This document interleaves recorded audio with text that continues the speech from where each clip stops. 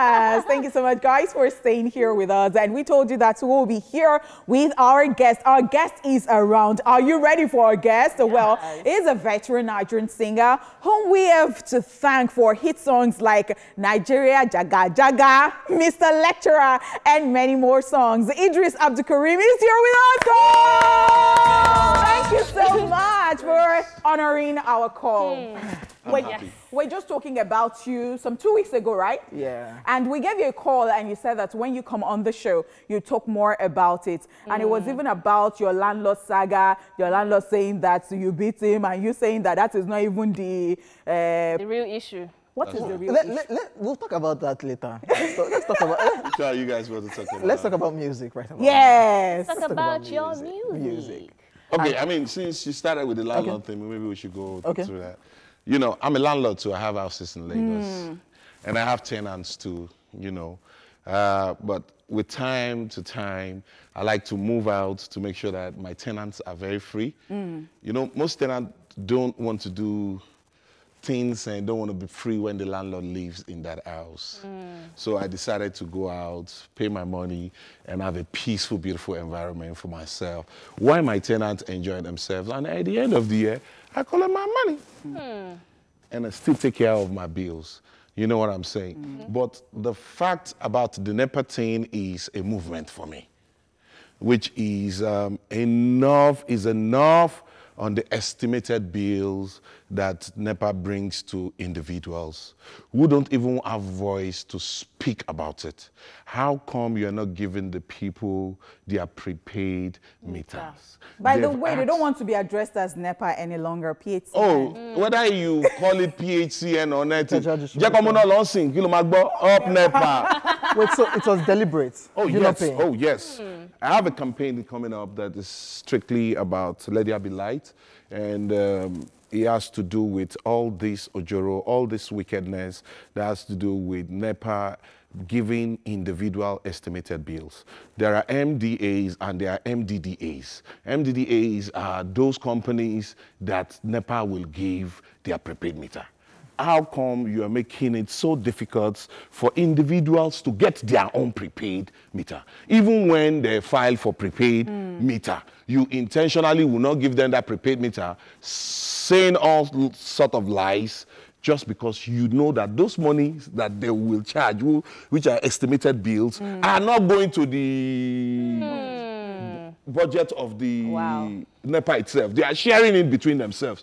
So Nigerians, wake up, Ojoro no day. So I'm waiting for NEPA actually. So with the landlord, what's now the... No, for the landlord, there's nothing actually. For the landlord, I was there a beating? No, I didn't beat him.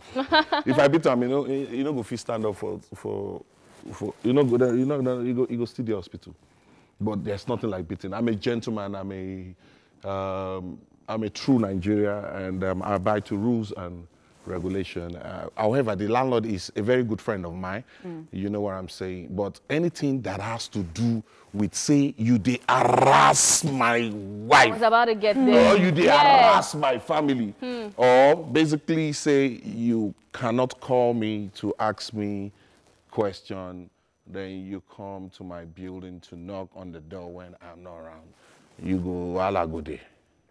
So basically, I'm somebody that like to put people back in check. You understand? I won't do what you don't want me to do to you, so don't do it to me. You understand what I'm saying? As you are a landlord, that's why I'm a landlord. I mean, I visited some of my tenants day before yesterday. I've not been into that house before since I bought that house since 2014. That was just one of my properties. And I went there and I was like, hi, guys, I've not seen, I don't even know my tenants. I said, okay, make a cuckoo come see. Now, my madam, they do all those things. How are you guys doing? You guys are okay? Everything good? Yeah, good. Is there any problem? Bros, this one, they do this. So what are they did stop us for a year? I said, oh, that one, a Lagos problem. This one, my own problem. I go, no, I go take care of that. Oh, Joro, no day. But talking about this particular situation that hits the waves in the news, has there been a resolution, a conflict resolution? Oh, yes. You know, when police invite you to come and talk, you know, so I saw somebody say, I heard Eedris has been arrested. And I was like, how can I be arrested and I'm still chatting with you? You know, so I went there and was like, Mr. Eedris, what happened now? So I explained, I said, I went to warn my landlord to stay of my privacy.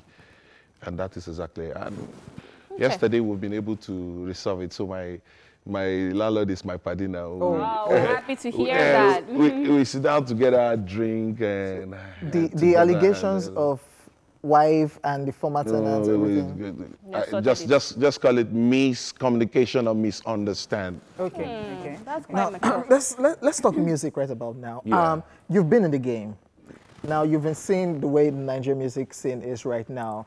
The young guys, they just post their song on social media. Do you want to break it down how distributing your song back then in those days was like, and looking at what it is now? Back then, it's a jungle justice, jungle fever, jungle craziness, that all you need to do is you got to go to every radio station, you got to go to every TV station. You have to be on your toes. For me, as Eedris Abdulkareem, when I came into Lagos, I didn't have a house to stay. My father has houses, but I am starting all on my own.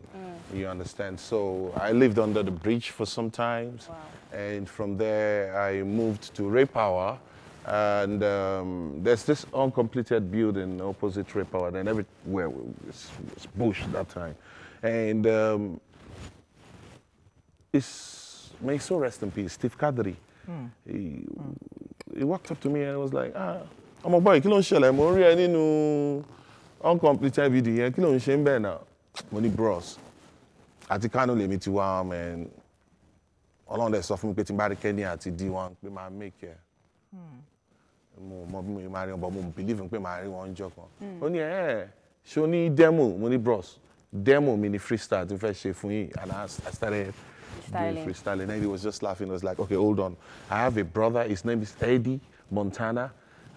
Tomorrow we're going to be going for Chelsea Grand Slam, if you remember. You know, so come with me. You meet with Eddie. You guys can do something. Come back to Ray Power, do a song. Then I'll see how to take it to Kenny.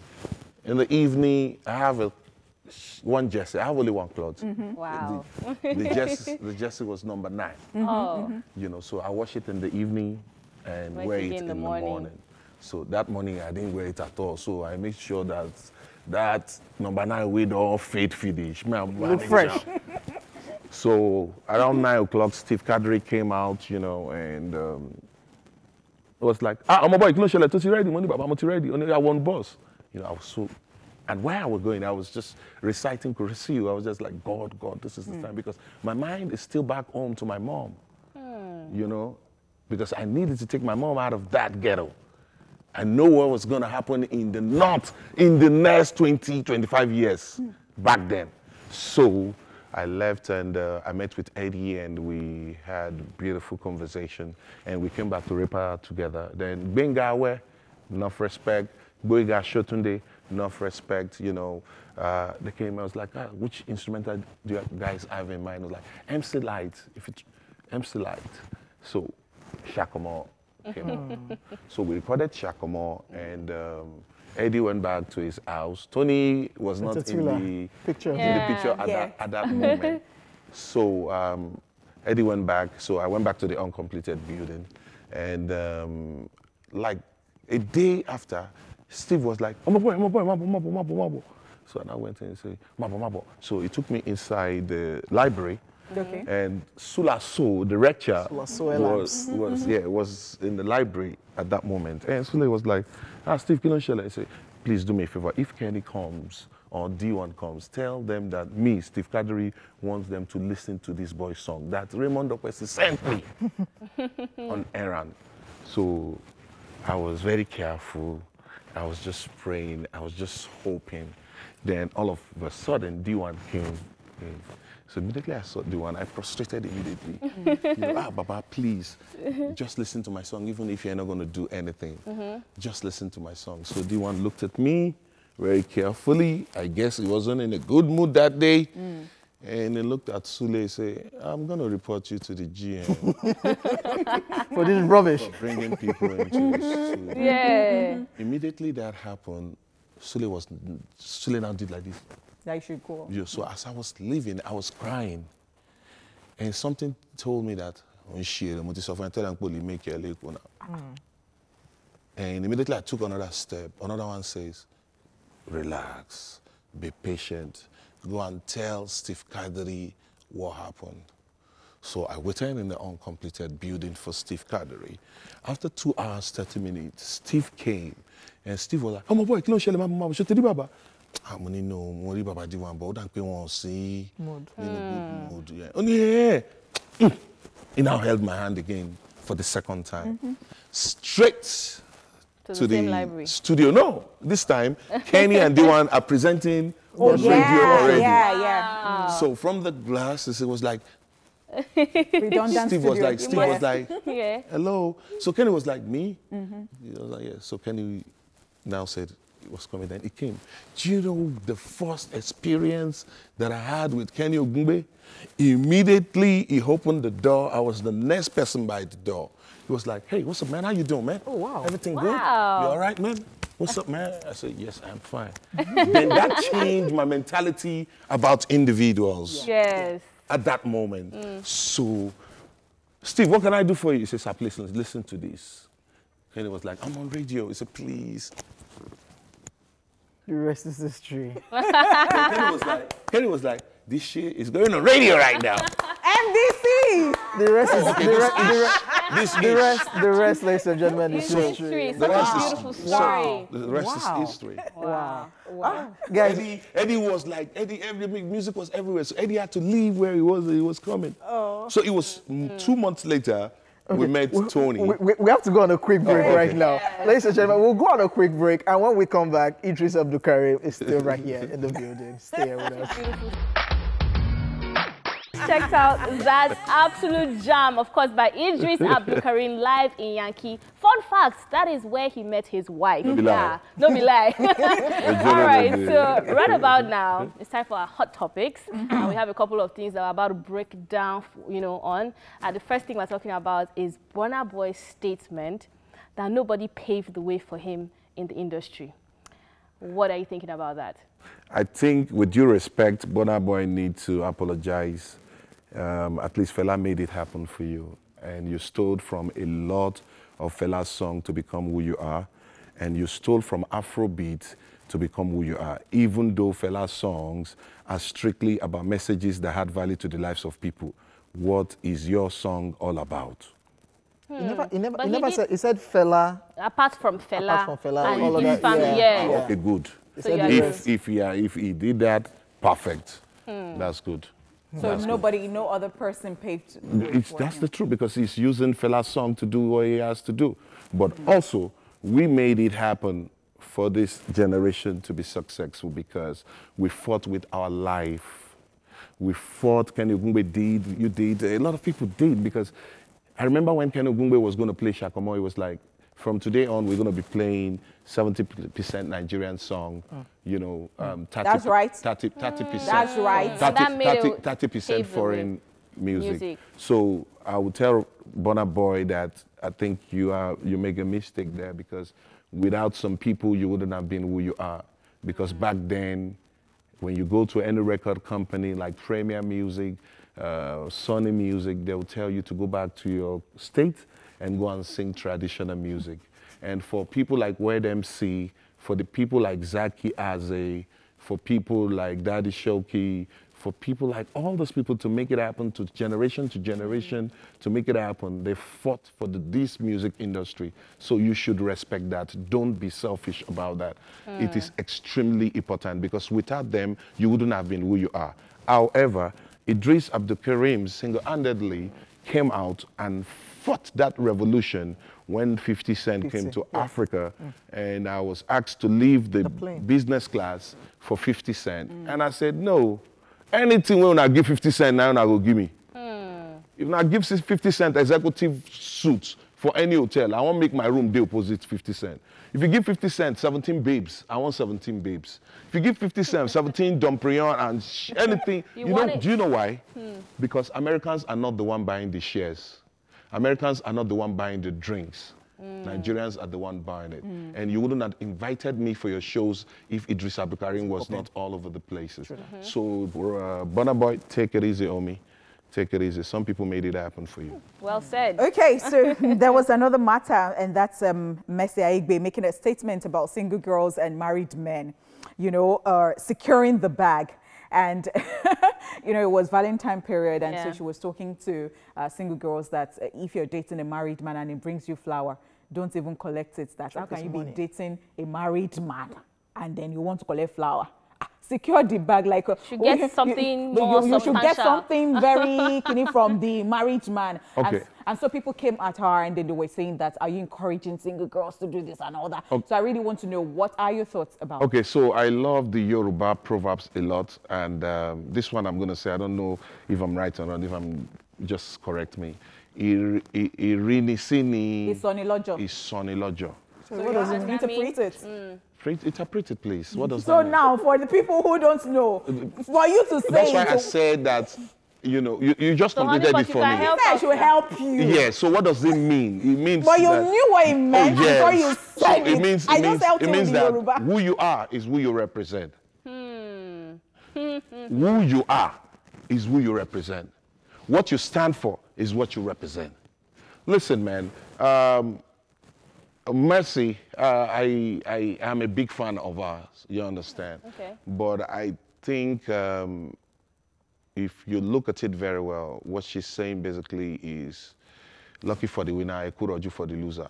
I'm a star, I gotta do what I gotta do to make my money. If you can do it too, you gotta do what you gotta do to make your money. And sometimes it's the reason why they have to leave their marriages. So maybe if you check on well, the man no get fought before she leave her marriage.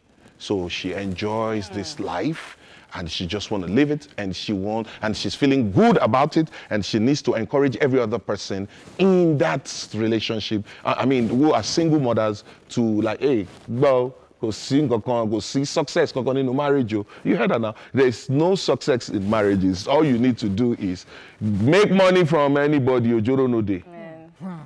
Okay, talking about marriage, you must have heard about this Tonto Dike and Churchill situation. Yeah. Now Churchill is suing Tonto Dike to court for defamation of character, and it's been a back and forth, the child involved. What's your take on this? Yeah, so for me, I think that my advice for every individuals out there is don't go into marriages because somebody is beautiful, because they have money or something.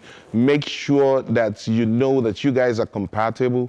Make sure that you know that she likes what you like. Make sure that you know that there's something about you that's going to keep you guys together for the rest of your life, no matter where it is. I mean, for God's sake, Jay-Z cheated on Beyonce and they're still together. Yeah. You know what I'm saying? So what are we saying? This all, come on, I beg, talk on that too. Okay, yes, we can go on and on, but we have to talk about new music from Eedris Abdulkareem. Wow. Yes. Well, watch out for Amotekun. That's the album. Or the no, it's a new song. Okay. You know, I was telling you on the phone that I wouldn't like to come for this interview until my video is ready. Okay, yeah. Do you remember? So the video will be ready. So watch out for Amotekun. All right. So Amotekun basically, it's going to direct everything that Nigeria is, meaning that at the moment the police cannot handle the security of Nigeria. At the moment, if anybody is telling you that everything is okay in Nigeria, that person is lying. At the moment, I want to use this opportunity that I live in the north. I have relatives in the north. We grew up together, and they are beautiful people, so much beautiful Hausa Fulani people, but their percentage is not more than 2%. And that at this moment, if the Hausas Fulani can have what we call Sharia police, Isba police, why are they scared of the Amotekun police? You and I know that on the Southwest Road, that a lot of women that came in from America that are Yorubas, that are Igbos, were kidnapped and raped in the presence of their children. Are we kidding? Are we that mute not to talk about the situation in the country? Just because you are trying to not to offend some political interest? Let's leave that out of it. I want to congratulate anybody that is in charge of Amotekun in the Southwest, all the Southwest governor. I want to congratulate you all, and I'm happy about Amotekun. Amotekun will set the record straight. Ojoro no day. Watch out for Amatekun. Wow. Enough said. I mean, what can we add to that? Yes. On that note, ladies and gentlemen, Eedris Abdulkareem has spoken. We just have to go. Hope you guys enjoyed every bit of the show. Throwback Thursday is always a vibe. And we have to go. Thank you so much, Eedris. Yes, thank you very much. Thank you. For myself, Hojay, Honeypot, and Dara. Yes. We are out of the building. We'll see you guys tomorrow. See you tomorrow.